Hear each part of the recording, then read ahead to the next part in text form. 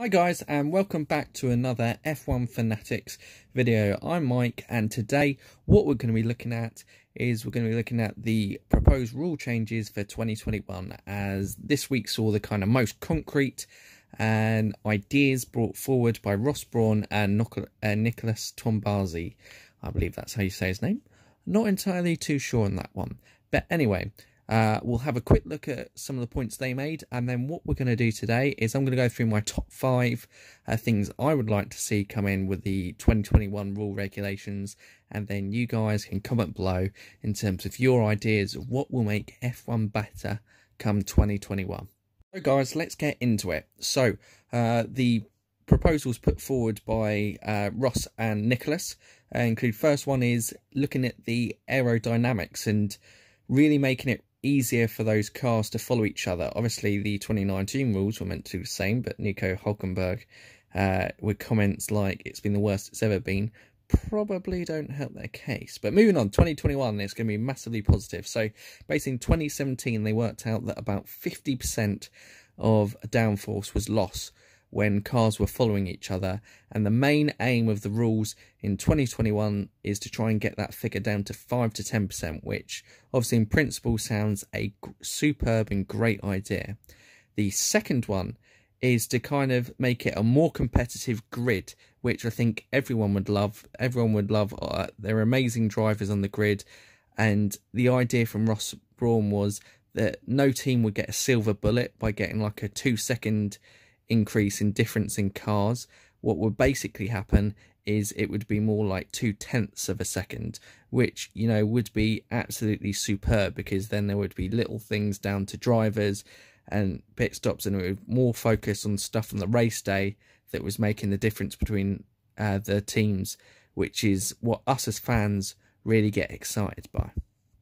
The third one is my personal favourite, when they say they want to make the cars more sexy. Yeah, everyone likes a sexy F1 car. I think they described it as making an F1 car kind of get back on the bedroom wall. So yeah, watch out for those pin-up F1 cars, guys, that you'll be excited to get in your room. No, but in fairness, Nicholas did kind of put it across in a more formal tone.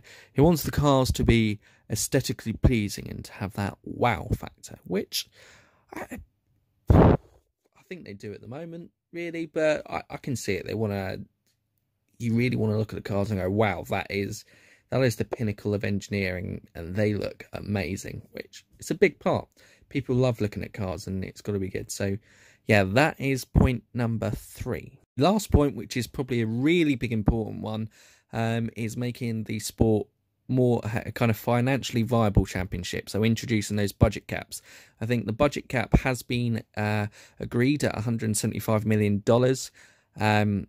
for the 2021 year, so that is very positive. But Ross Brawn was looking to introduce it in 2020 because they wanted to stop teams basically pumping money into the R&D teams for the following 2021 season, because obviously by that stage the rules will be confirmed and everyone will have a much clearer idea of how things are going to look.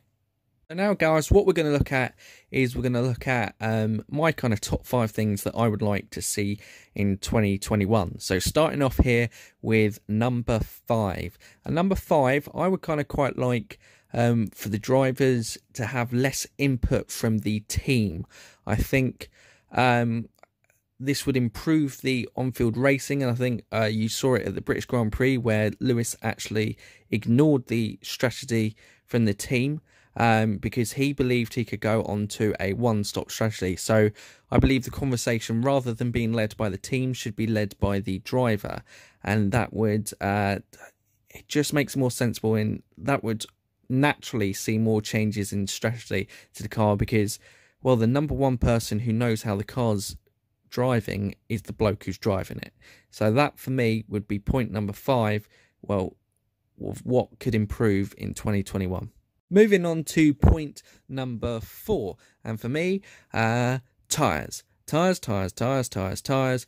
Whether they're high degradation, low degradation, we need to stop talking about tyres so much. I think everyone in F1, fans, teams, commentators are fed up of talking about tyres. I think the high degradation is not the way to go.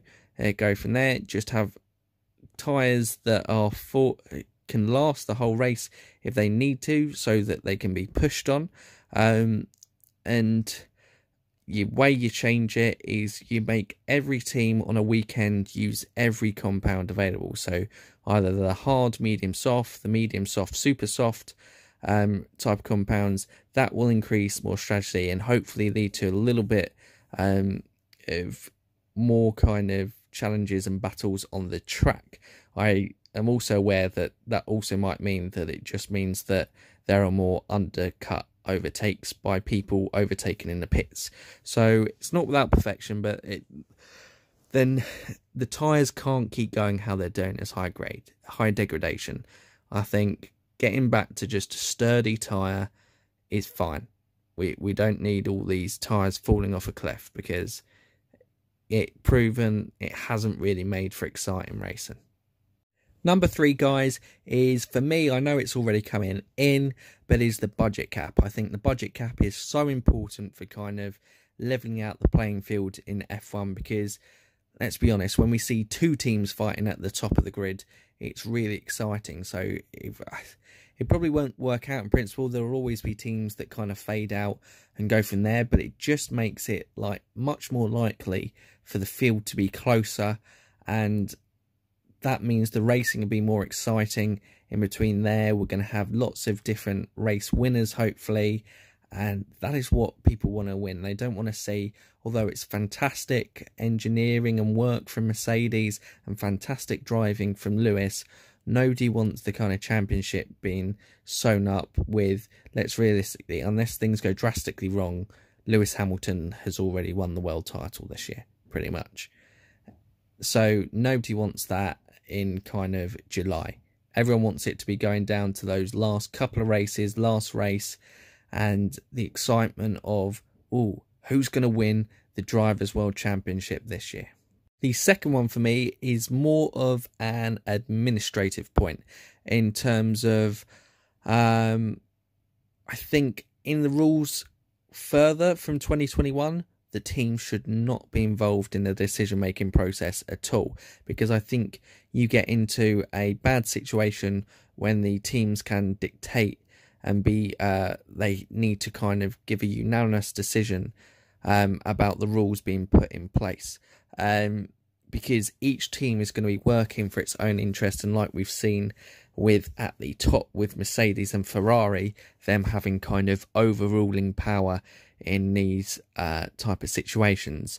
It should be solely down to the FIA and people like Brawn at the top of the thing, and then with consultation with the drivers, who, because F1, as much as we love it as a sport, to make it as a sport and to be popular as a sport, you've also got to be an entertainment industry, and the main performers, the kind of lead actors in the role, are the drivers. So they're the ones you kind of have chats with and kind of bounce ideas off.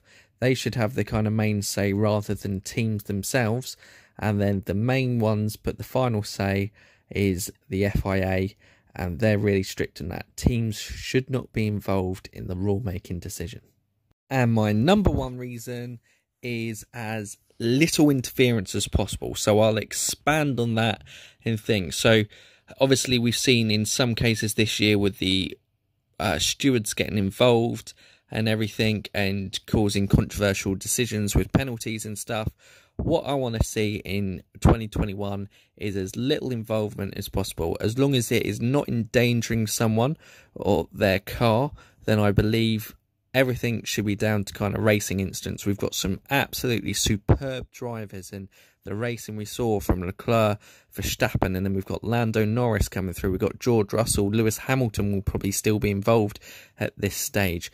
And we want to see fighting all throughout the grid from top drivers, and we don't want to be having to worry about kind of driver penalties coming in for things. We want to see hard, as Toto Wolff described it, dirty racing on the track, because I said it's an entertainment business, so it's got to be exciting when they go wheel-to-wheel action. As long as they're respectful of each other, That's the type of stuff that we want to see on an F1 grid. There you go, guys. That is my top 5 things of what I would like to see changed in 2021. An honourable mention, also didn't make the top 5, but something I'd quite like to see is the tracks themselves, making them punish driver error more. So more of the gravel traps, not like the big open tarmac races like Paul Ricard that just leads to boring races.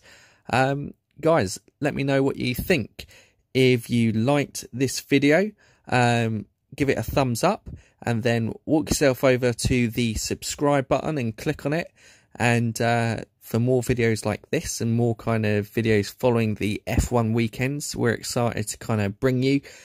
Comment down below what would make your top 5 things to change, whether you agree with mine, whether you're excited by what kind of Ross and Nicholas were saying in what was published this week.